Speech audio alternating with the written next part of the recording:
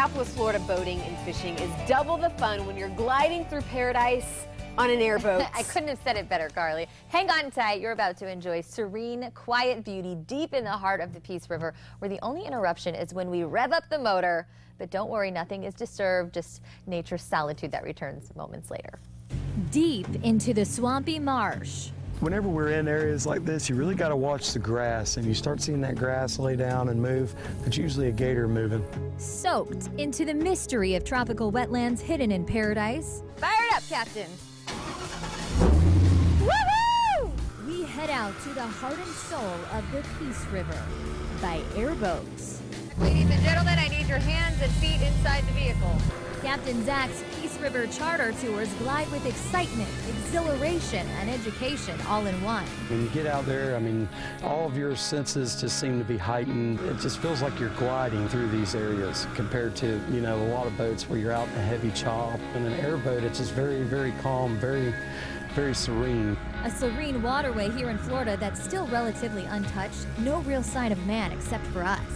Where are we actually at right now?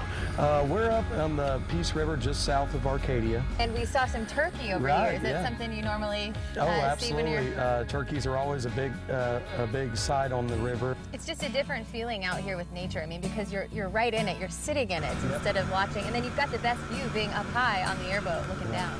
And that's the great thing about airboats, you know. Other tour companies, they can just sit on the outside of it and let folks bring binoculars and look at it. And on the airboat, we are right in the middle of it. An adventure in paradise that is sure to leave an impression far after your tour ends. Well, no trip's ever the same. Never gets old, does it? No, never gets old. Doesn't get old. I have not been on an airboat yet. And I haven't been on a swamp buggy. We were just talking about this because, like you said, I was surprised that it was so smooth, and it really isn't what you think, because I hear them in Matlacha all the time. They're so loud, and you think it wouldn't be that peaceful, but it is. Just like you said, the swamp buggy wasn't at all what you expected, right? I know, and it's such a fun way. And I think it's interesting too about the airboat. You assume that you have to be down in the Everglades, but you guys weren't, you know, that far down south. You were actually more further, you know, up north.